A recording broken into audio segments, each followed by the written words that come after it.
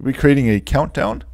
It's got a button that you click, and that's going to start the countdown. So the countdown is going to start at 10, and once it reaches 0, we're going to see the blast off message, and the color of the font is going to go back to black. So when it's doing the countdown, it's going to be red. Once we end the countdown, it goes back to the black color. I've got a couple elements on the page within the HTML. So one has a class of output, and then there's a button that has the start. So what we want to do is we want to select the elements, add an event listener. So when we click start, it's going to start the countdown, and we'll output the countdown on the page as we go through and setting up the interval. So every second we're going to have a countdown, and this is just a quick way using JavaScript in order to create the countdown.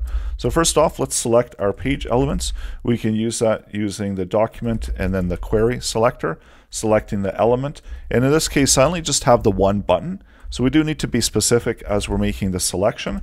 And also for the output area, I do have an element with a class of output. So that's the one that I'm going to use in order to create the output content. And we also need to have a starting value. So let's set up a value for the counter. And we can actually just leave that blank, and we're going to use it within the scope of the interval. And we'll pass that through as we continue to do the countdown. So let's go ahead and add in an event listener to the button. So this is done with using the add event listener. And the event that we're going to be listening for is going to be a click. So whenever the button gets clicked, we'll just run an anonymous function. And this function is going to select the element with a class of output. And we're going to set up first a counter value. So that will be the counter starting point. So we'll start at 10. And then within the output, let's go ahead and we're going to add the inner text content there. And that will be whatever that we've got for the value of counter. And now let's set up our timer. So that can be called countdown. And this is going to use the interval. So set up an interval that's going to run a countdown and then run the block of code that's going to be associated with it. And then we want to run it every 1,000 milliseconds, which is every second we're going to run this block of code. So within the counter, we want to subtract from the counter. So we're going to be subtracting 1 from the counter.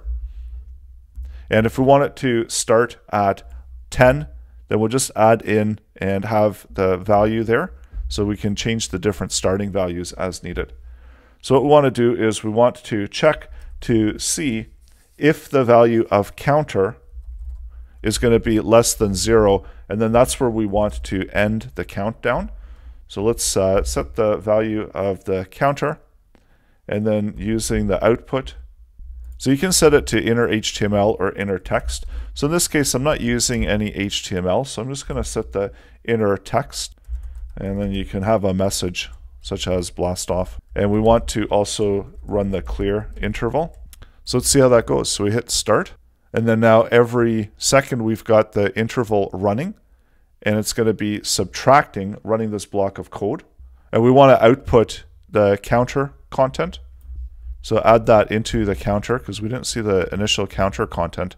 So there's our counter starting, counting down, and it's running every second. So once we hit 0, that's where we get the blast off value. You can also have it if it's less than 1. So that it doesn't ever reach 0. And if we want to start it and we want the users to be able to see 10 when it starts, then we can start it at 11 for the different counter. And of course, you can adjust this as needed. Also, you can apply some styling to the output area. So while the counter is running, we'll update and we'll apply the styling to it. So you can select the element and select the style property. And how about we change the color of it? Set it to be black. And then while the countdown is in place, as we run through the counter, we'll set it to red. And then once the blast off does, then we'll go back to black. So that's how you can apply some styling properties. You can also add in classes in order to make it more interesting of an application. So that's how you can use the interval, set interval, and clear interval in order to make a quick countdown using JavaScript.